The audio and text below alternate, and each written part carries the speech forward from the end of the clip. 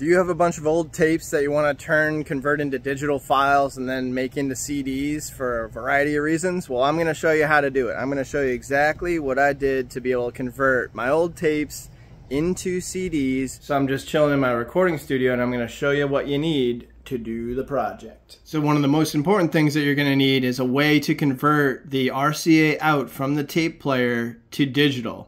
This Behringer UCA 222, which is actually really hard to find right now, and I got this one on Reverb used in mint condition, is the first step. You need to have one of these to convert to digital. You're going to have a really nice tape deck that has RCA out that you can plug into the Behringer. I got this Onkyo TAW202 in really good condition from a music store in Hyannis, and I got kind of lucky finding it, and I think it was only $100. They're actually surprisingly hard to find in really good condition, high quality Japanese product. You're going to need to have a CD burner. So this Rufel is actually not very expensive. I'm not a huge fan of this is kind of nice. It has a two-way, it's got a USB 3 and then a C split, but it's kind of awkward. Either way, this one's worked great. Rufel, you can find them all over the place, not too expensive. You're going to have obviously an RCA cable. This also does video, you just don't use it. You use the red and the white for left and right.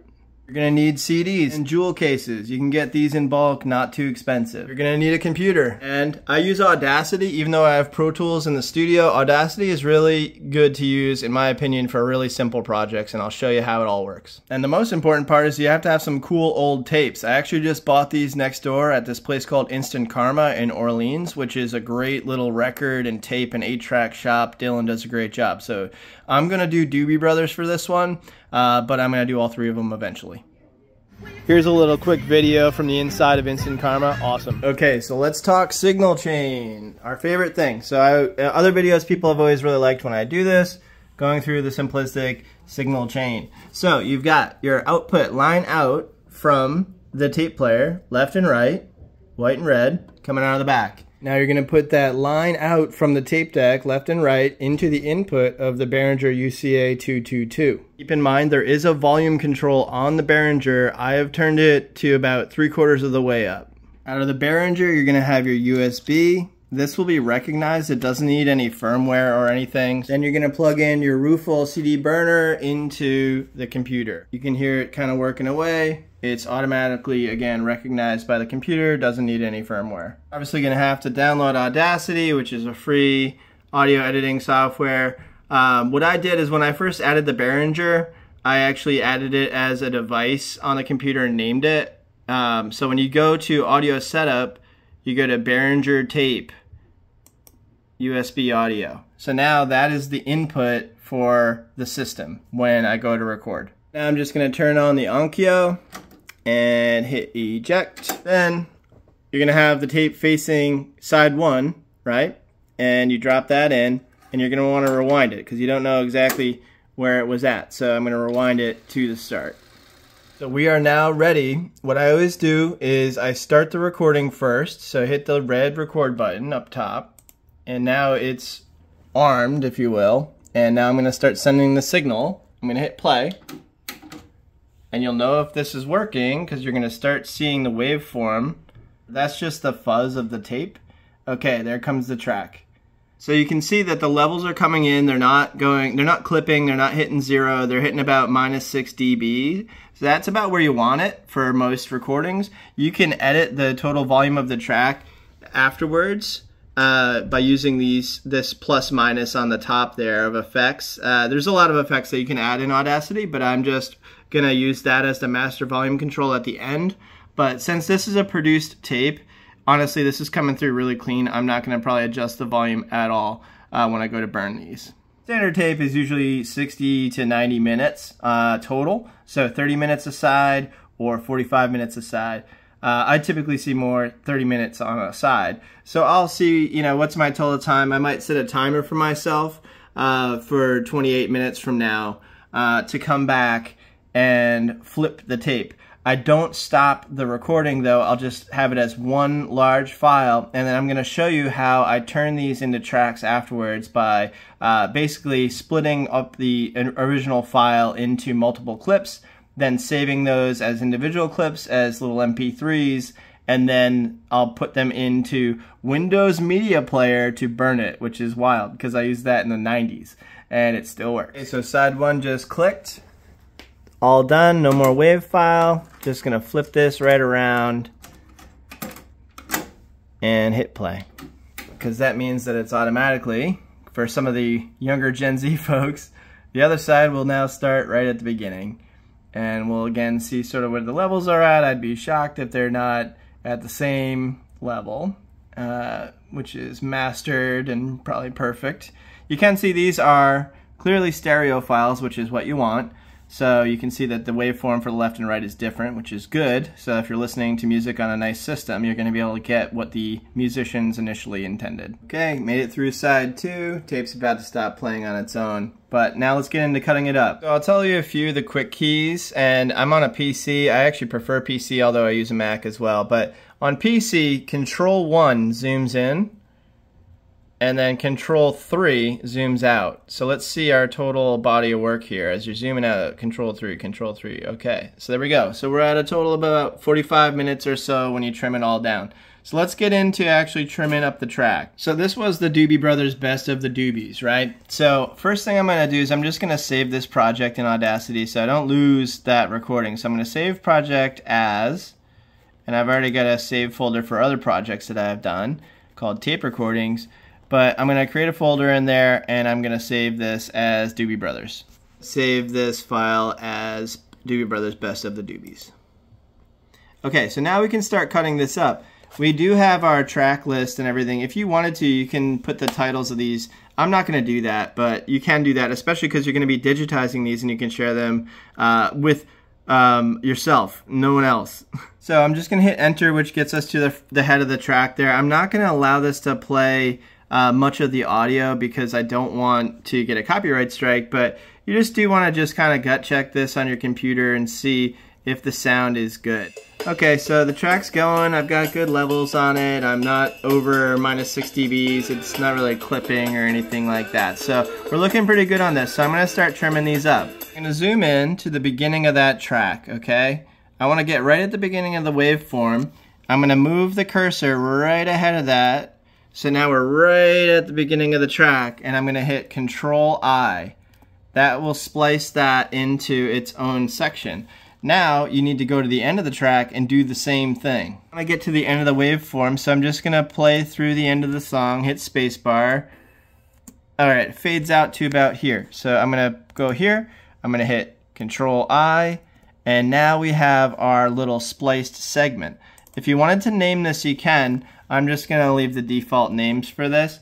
But now, if you zoom out, you can see that only this section is highlighted, right? So that's the part that I want to turn into a little MP3, not the remainder. So what you're going to do is you're going to go to File, and then you're going to go to Export Audio. It'll pop up this window. I'm just going to name this number 1. I'm not going to put in the actual track names because I'm being lazy. Then you want to say where it's going to go. It's going to default to where I already set it up, but you go to Browse, and then you can choose the folder that you want it to go to. You're going to make sure it saves as number 1 in that folder. So that's where it's going to send to Doobie Brothers Best Of. I'm actually going to do these as MP3s. Like I said, just everybody knows how to use an MP3. Stereo sound, you can set your sample rate and all that, but the main key area is you can do the entire project, which will pull in everything, but I just want the current selection, that highlighted clip. That's what I want as my MP3. So hit export, and it's going to export it as an MP3. So then I just want to go into my folder, make sure that we're looking good on it, pull up the track and play it and see if it plays through okay. And yeah, it's playing through. There's our song. I'm not going to let it play because I'll get a copyright strike, but it's there and it sounds good. One other quick note is that to speed up that process, rather than clicking on File, you can do Control-Shift-E, and that will pull up your save file location. So you can just quick key that, Control-Shift-E, right there, ready to go. Do that for the rest of these, and then you're going to have your MP3 list. Next, I'm going to show you, once that's completed, how to put those MP3s into Windows Media Player and burn a CD. Just a quick note, they're always going to leave gaps in these tapes between the songs.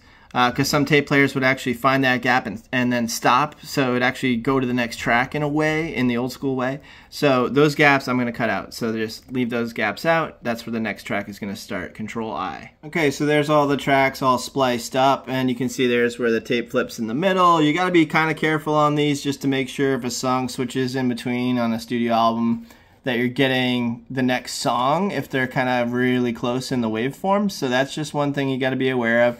Then you're going to go to your folder, make sure you got everything where you want it. You got all 11 tracks. We're looking good there. So let's pull up Windows Media Player. So you can just search and find it, but it's a recent thing that I've used, so I'm going to pull it up. So here we go. We've got Windows Media Player, old school, legacy. It even says it in the title. There's play, and then there's burn. Got all your tracks there. Using one hand, I can't do the shift click move, so I'm just going to highlight all of them right now rather than using quick keys. Just make sure burn is highlighted on the top here, and then just drop the files right into this folder area, and it will bring them in. Now you're going to have your CD burners already set up. You're going to put in a blank CD, and it's going to show up here and be ready. So putting in the new freshie, we got a blank CD. Click in, and you're going to hear it doing its thing for a second. The computer's going to read what's on that disk, and it's going to say, okay, nothing's on it, and it'll show you the amount of room that's available. Alright, so right now it's saying that 3454 is free of 80 minutes. So what it's calculating is that of the 80 minutes, these tracks take up everything but 3454. So you could add more to this afterwards. All that you have to do now is just click Start Burn. It's just that easy. So make sure your blank disk is highlighted there if you want to see what's happening. Go to Start Burn, and it'll bring in the tracks and it'll prepare them. I have it on a pretty slow burn speed, which means that the quality is going to be higher. You can change your burner settings as depending on the burner that you have. But I have it on a pretty slow burn speed. That'll give us the best audio quality we can get. Again, CD is actually going to be a little less quality in theory than the tape. But I only have a CD player in my car, and I don't like streaming. I'd rather be on something that I physically have and not use a streaming service whenever possible. So again, this is for personal use. I'm not distributing these, so these are not for sale. These are for personal use. It's something I've already bought myself. You're not going to be able to pirate this and sell it. That is illegal. Okay? So this is for personal use. Alright, so they're all pending, and the first one is now writing, and you'll start to see the progress. There we go, 10%. It's relatively quick. So this being only a 50-minute or so, 45-minute CD or total tape, it's probably going to take 6 or 7 minutes at a high burn quality to get the whole thing done. Alright, and when it's all done, it conveniently pops out, so you'll know that your CD's done burning. So there we go. You can see how much has been written on there if you look closely. You put it in your little jewel case, which you can get in bulk, like I said, and then you just want to put the name on it, right? So we got Doobie Brothers.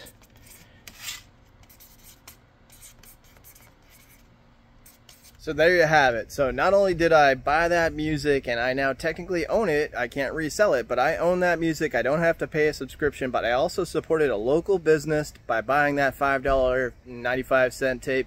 I also now have those as digital MP3s that I can put into anything that I own to then listen to it on my own without ads or anything like that in the future. I also now have a CD that I can put in my car and listen to on the road, and there's nobody that can stop me. Okay, so if you like this video, please like and subscribe. I think a lot of people are going to start doing this because people are getting pretty frustrated with not only the streaming service costs and the ads, but the quality is very low, and people don't always know that. The quality of the audio files that they play on Spotify and elsewhere are very low quality, degraded, so that they can ship that music around digitally at a very low data cost. So those are low quality tracks that you're listening to on Spotify. This is a much higher quality track that you can listen to for your personal enjoyment. Again, please like and subscribe this video if it helped, and I appreciate you watching. Thanks.